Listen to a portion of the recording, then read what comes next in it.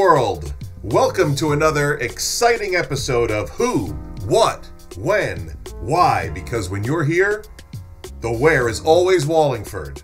And today I'm excited to introduce someone who is no stranger to Wallingford, even though we haven't seen him around in quite some time. Associated Press journalist Youssef Fam. Thanks, ACB. It's good to be home.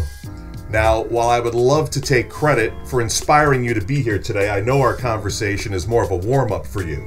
Is that right? A dress rehearsal, if you will? Yes, that's correct.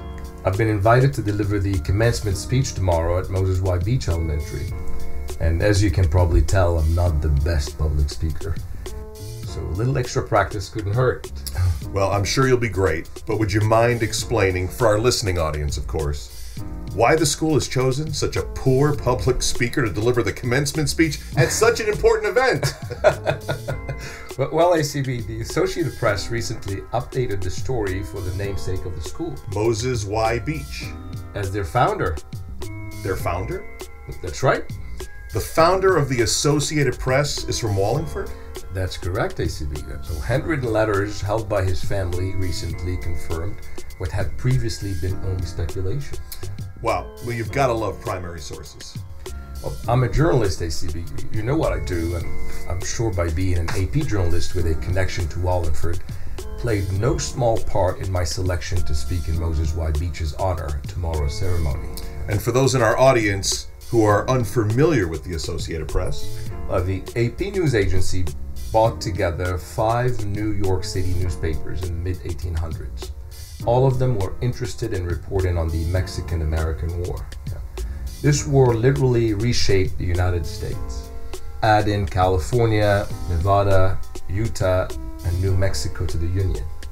Not to mention parts of Arizona, Colorado, Oklahoma, Kansas, and I believe also Wyoming.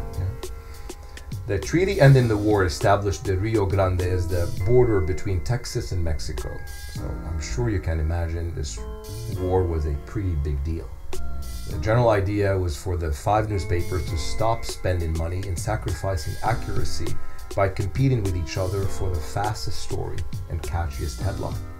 So instead, they would pull together their resources to gather and share the news, originally a strategy to rein in outlandish spending costs. This idea to cooperate created something far more important: public trust in the news.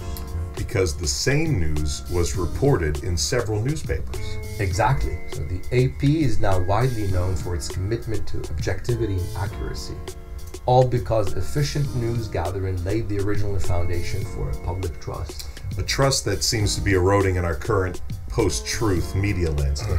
There is harsh reality, but you're not wrong. In fact, that is all the more reason why a global news organization that plays a vital role in informing the entire world is so concerned about local stories and factual reporting. And why they sent you out here to Wallingford for a trial by fire in public speaking. Now, not to put any unnecessary pressure on you, but are you nervous? I'll admit that being inspirational is a lot harder than it sounds. Especially when most people in town don't even know who Moses Y. Beach is. You know? Right. What he did. Of course. Or why he matters. Obviously. You have no clue, ACB, do you? Well, let's just say I'm in the boat, but there's no paddle to be found. Where should we start? The middle, of course. You know how I love to bury the lead. Or as a native son of Wallingford, Connecticut, who embodied the American dream and went on to influence the world, I am of the humble opinion that Moses Y. Beach has been underappreciated and uncelebrated for far too long. So as a result, I felt charged with the responsibility to personally compile the scattered historical references to his transformative life in order to puzzle together a picture for you to frame in sweet remembrance. Is that from your speech for tomorrow? Yep, that's the middle of it. The middle of it. Well played. But here, I think it makes for a strong beginning. So, my research introduced me to a Renaissance man of American capitalism, unafraid to fail and determined to succeed. So he harnessed innovation, ambition, and even marriage to reach his goal. Security and prosperity, the compelling dream of an orphan boy. He was an orphan? Well, born in 1800, the fifth generation on a farm here in town, his parents died when he was a child, and he was apprenticed to a cabinet maker. So his parents died and they gave him a job. Talk about a raw deal. Could have been much worse. It gave him a skill, and these weren't your commonplace kitchen cabinets. These were upscale, handcrafted, one-of-a-kind pieces of furniture, and Moses was good with his hands. Some would say that he was even gifted. So when his craftsmanship became coveted, he earned the right to be paid a pittance of pennies for his extra production. But Moses kept working, and Moses kept saving, and eventually he bought his freedom. Well, that's a feel-good story. Sure, until you get to the part where an independent teenager with a gift for craftsmanship starts making the popular American-style Windsor chairs and highly stylized cherry and mahogany sideboards for sale. But the market was too competitive, and his efforts to transition to business manufacturing became a financial disaster. And Moses is left on the brink of being destitute. Definitely a plot twist. Who would have thought selling furniture would be so hard to scale? I guess I never truly appreciated how much IKEA had accomplished. The Swedes finally cracked the code on that one.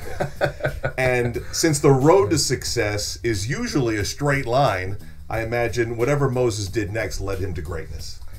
I appreciate your sarcasm, ACB, because you nailed it. All it took was a short stint as an inventor with an engine that never made it to market. Couldn't keep the motor running. A brief journey as a steamboat captain. All aboard! A paper mill innovator at the forefront of the Industrial Revolution. Practically printing money. A newspaper publisher. Stop the presses! A penny paper media pioneer in a race against time. Until the telegram outpaced his boats, horses, and pigeons. Extra, extra, read all about it. And wait for this, ACB. A spy. A spy? For who? For us. Well, that's a relief.